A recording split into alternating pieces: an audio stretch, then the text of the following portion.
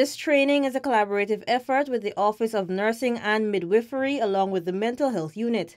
Chief Nursing Officer Linda Johnson says that while natural disasters cannot be prevented, it is important for the labor force in health to be prepared. The project is aimed at developing a sustainable educational approach to prepare nurses to identify and address the mental, psychological trauma related to natural disasters, and at the same time leaving a strong element of ensuring that mental health, psychological trauma to nurses themselves will be addressed.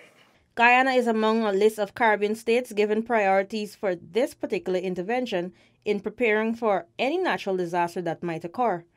Director of the Mental Health Unit noted that this training is timely as the backbone of the healthcare sector, which are the nurses, are equipped with the requisite knowledge to render psychosocial support to persons affected by disasters.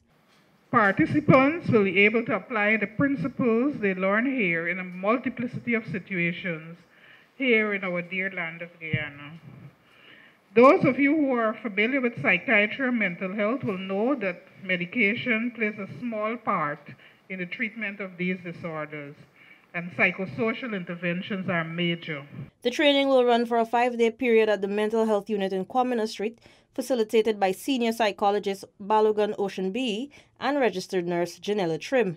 For InfoHub, Delicia Haynes.